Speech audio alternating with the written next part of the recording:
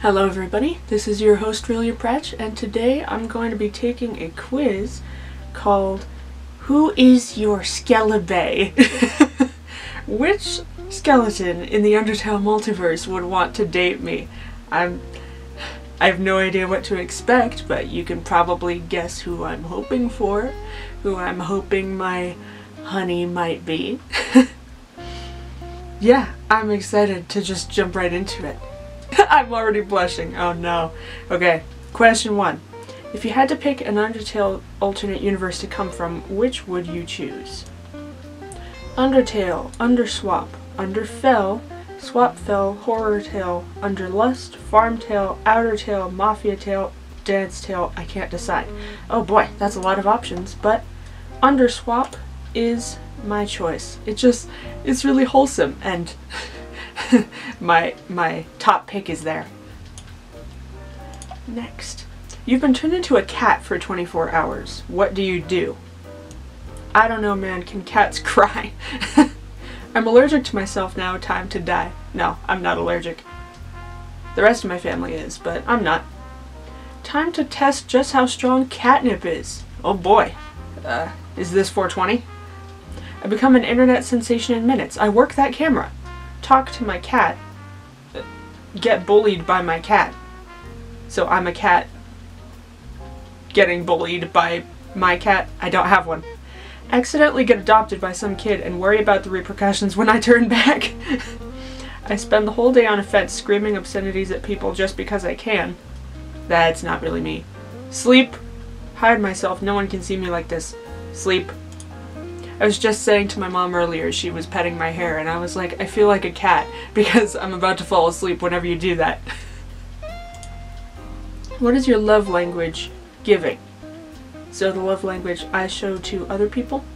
Verbal affirmation. I love to give out compliments. Pick-up lines. Popping those babies like candy. What?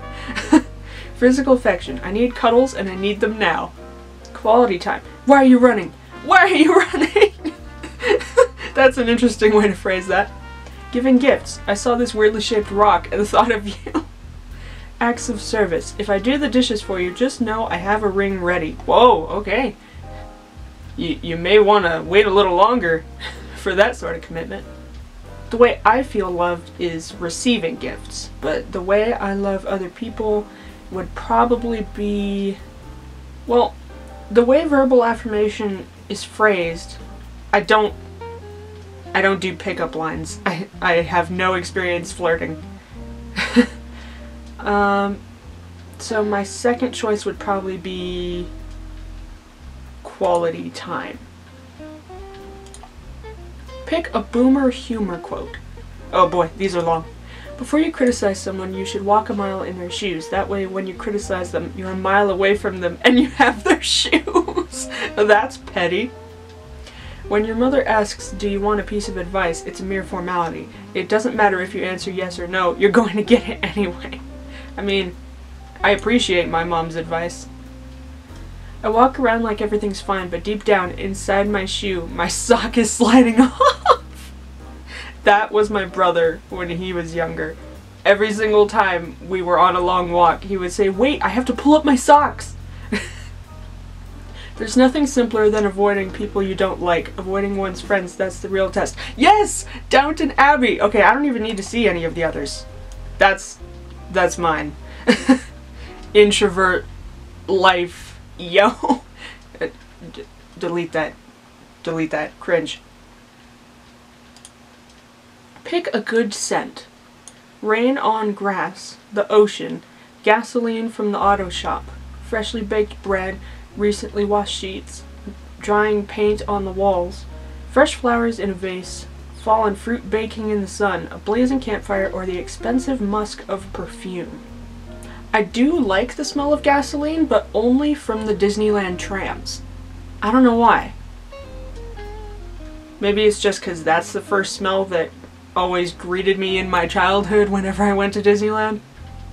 But I think rain on grass is one that I come across more often, I say, as I live in the desert, but yeah, I really like the smell of rain. Pick a bad scent. Oh boy. Old people. I won't say their smell is bad. Most of the time it's just, like, different. Badly burnt popcorn. Oh boy. Yeah. Somehow, I managed to burn my popcorn, and then, well, it's a long story, but somehow burnt popcorn ended up scattered in the recesses of my fridge. You don't want to know what happened that night. The fresh musk of a public bathroom, oh. The mouse in the walls, cat food, a sweaty locker room, vinegar, cigarette smoke, really old vegetables, or that super fishy smell from dead ocean. Ugh. Probably the bathroom. Choose an unconventional D&D character. I'm not very experienced with D&D, but I will try. The angry healer who casts emotional damage with every hit point restored. Oh no! So you get trauma in return for your health? 3 kobolds in a trench coat masquerading as a dragonborn. A bear that everyone thinks is a druid, but in reality is just a bear.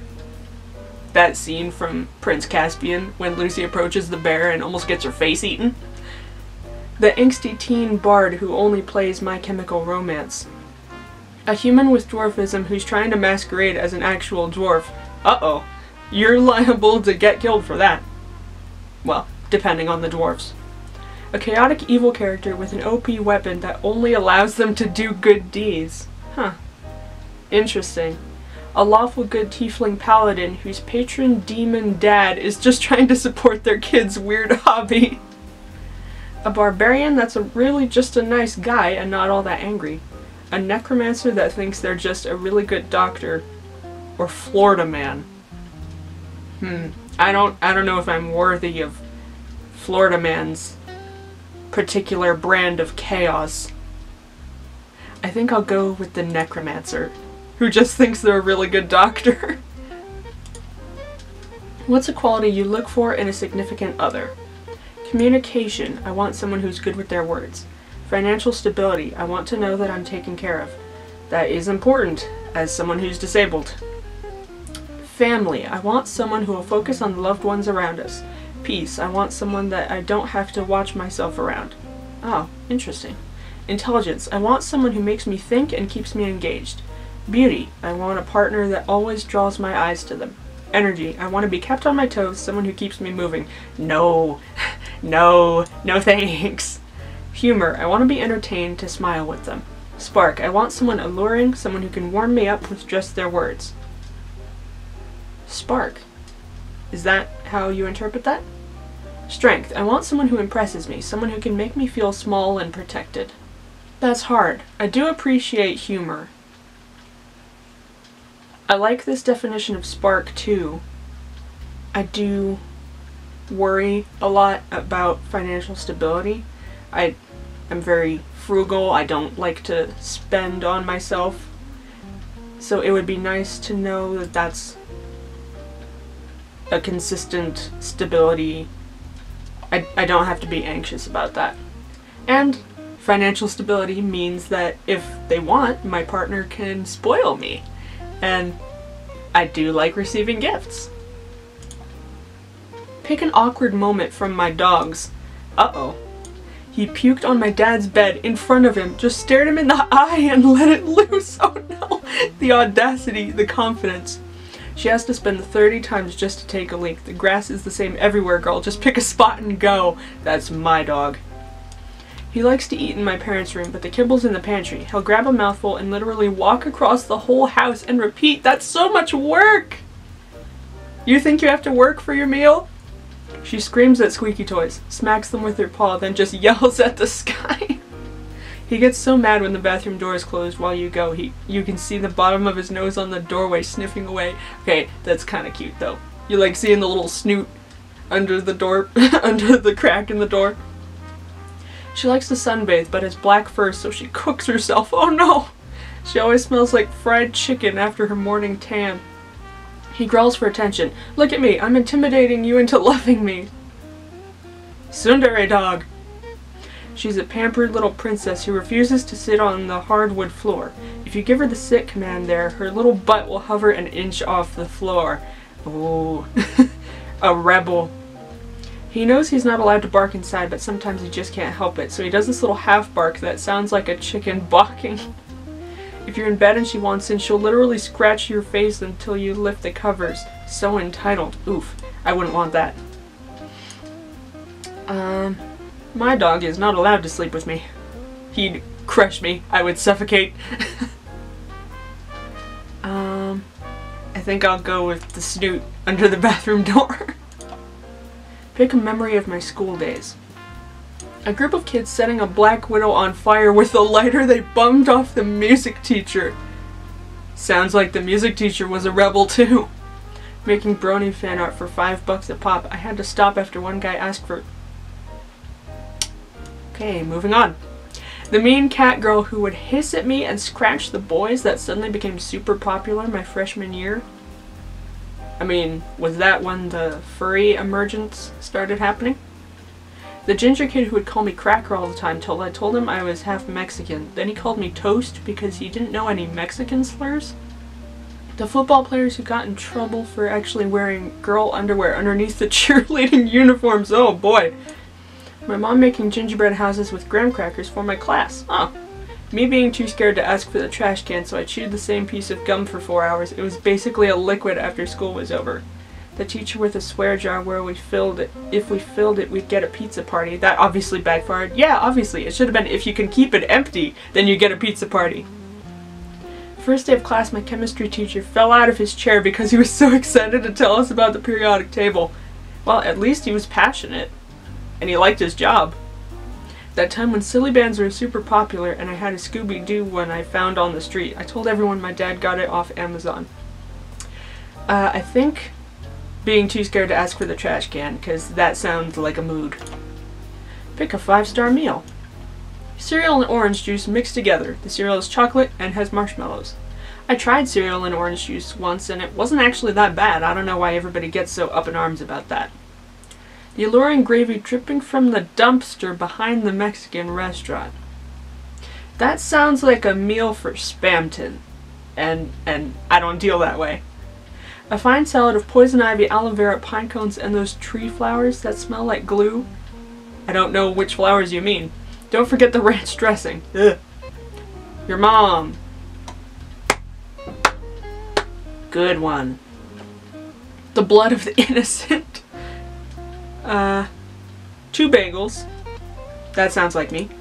Chicken boiled in NyQuil, sleepy time dinner. Sonic the Hedgehog limited edition curry. Pizza on pineapple. Blech. A Red Bull mixed with NyQuil because you feel like fighting God today. No, I would lose. 2 bagels, I'm sticking with it. Kids or no kids? Yes, kids. Pick a writing prompt. Oh boy. You're strapped to a table surrounded by cultists. They've summoned their demonic deity and are preparing to sacrifice you. You decide to go all in, the only way out you have left. Makes the demon an offer the cultists can't match. A dyslexic man does a deal with the devil and sells his soul to Santa. What would that look like? Does he, like, become an elf? In the future, sugar has been outlawed. You have one of the most illegal professions. Baker. I'm not a good baker. You're the world's most notorious supervillain and the heroes can't stop you. I mean, they could, but you don't technically do anything illegal. You're the spoiler and use your telepathy to read minds and ruin the ending of whatever someone's currently into. No! That's terrible!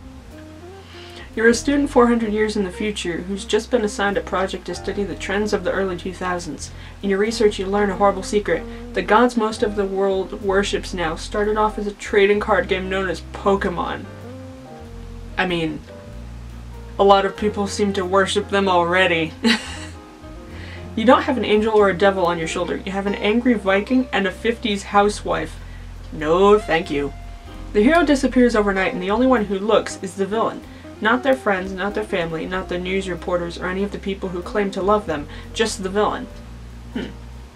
The galaxy is full of cute, fluffy, peaceful little aliens. Unfortunately, they all find humans terrifying, nightmarishly disgusting, or unfathomably evil by their standards. It's a problem, but humanity's desire to pet everything has always triumphed. That's true. Batman was spotted by paparazzi leaving the Wayne Manor, and the rumors spread that Batman and Bruce Wayne— What?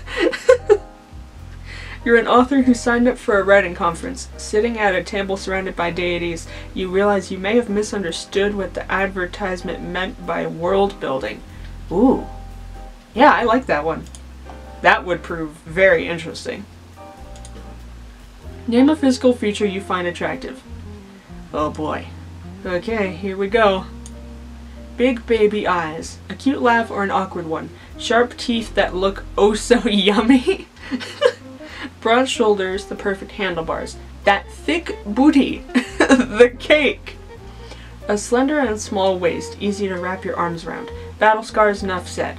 A soft belly, the perfect pillow. That deep, deep, rich voice, the kind that makes you shiver. A long tongue. Ugh.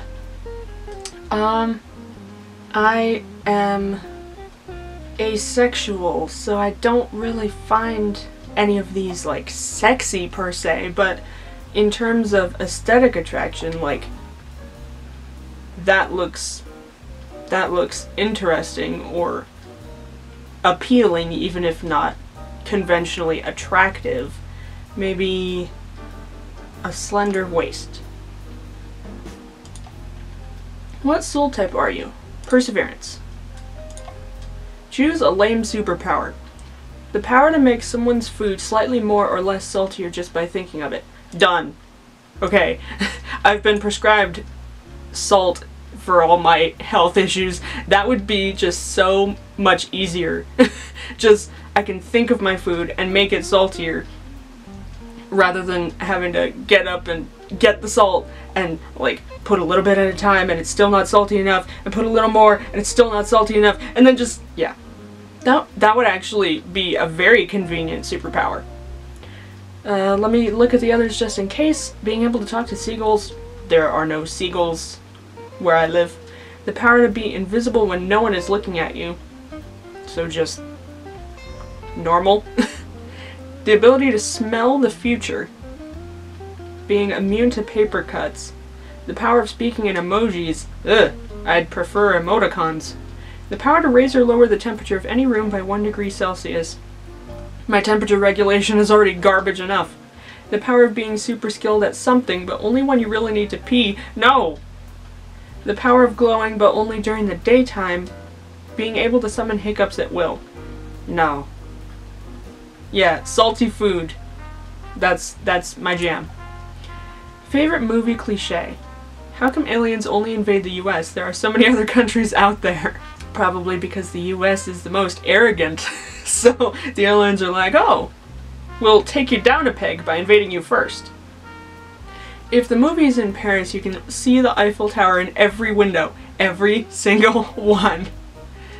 Whenever they give the nerdy girl a makeover, all they really do is take off her glasses and put her hair down. That's true. If you fall off a building, don't worry, you'll always land in the dumpster. Assassin's Creed. Whenever the hero fights a pack of villains, they always take their turn with the hero, they never gang up on them. The villain will always lift you by the throat, always. When a guy is dreaming about his crush, and just as they're about to kiss, he wakes up to his dog licking his face. Why are jocks always the bad guys in high school movies? All these ladies fall on sprinting in 6-inch heels, like how?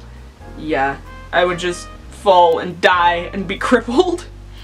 If anyone shoots at a car, it always explodes. My favorite out of these cliches? The villain will lift you by the throat, because I like watching them choke. Not in a sexual way, but I like the suffering. Which of these would you like the best as a gift? Oh yay! Gift giving! Is there food? A beautiful feather pen, a cute pastel coloring book, a sweet smelling basket, oh, food. Inside is an assortment of cookies and cakes. All are topped with a small drop of white frosting. That does sound good. Oh, but pizza though. A pizza delivery man arrives at your door. He says the pizza has already been paid for. It's your favorite flavor. Ooh, how do you like your pizza?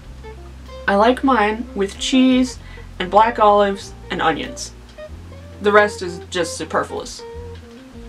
A handsome pendant necklace. The design is sleek and simple, making it match with just about anything. I'm not really a jewelry person that often.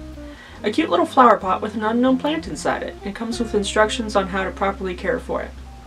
A generous gift card to your favorite clothing store. I don't like the process of shopping. It's exhausting.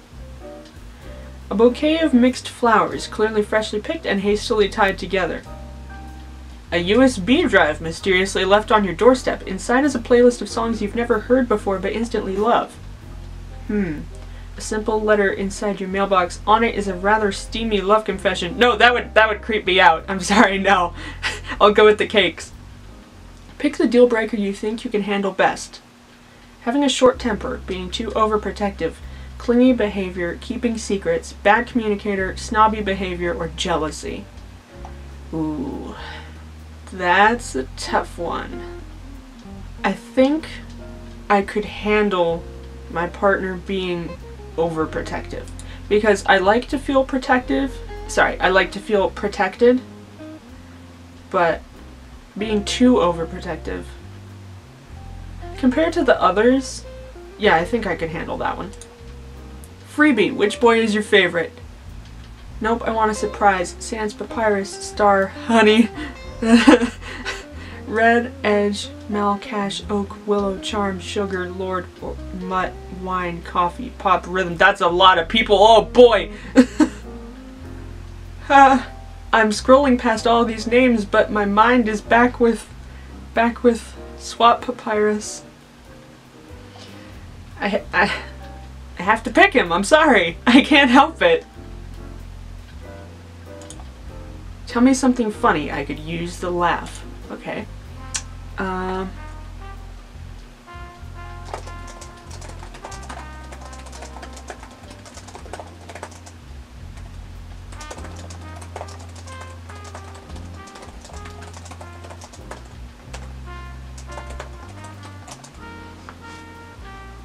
I don't know why that was the first joke I thought of, but that's it. Here we go. Who's it gonna be? Oh! Horror Swap Papyrus. I did not expect that. I mean, it is a Swap Papyrus, but Horror Swap. I don't have much experience with that particular universe. Basil is easily the shyest of the boys. He's pretty much mute when you first meet him, but will slowly build up to soft words. He has a soft temperament and is as sweet as sugar. He's a mother hen and likes seeing his significant other comfortable. A true softie. Oh, that's really nice. Not what I was expecting, but yeah, that's cute. I don't know what I was even expecting. I was just answering honestly. I had no idea who to expect. There were a lot of choices.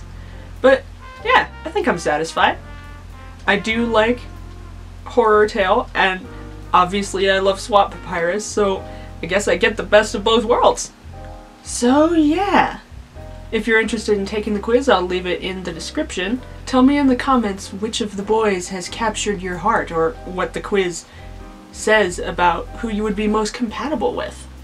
And also just like, which one is your favorite in general? Which one do you want and which one do you get?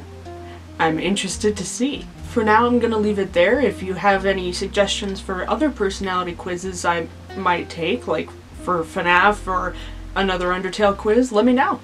I hope you enjoyed. This was a lot of fun.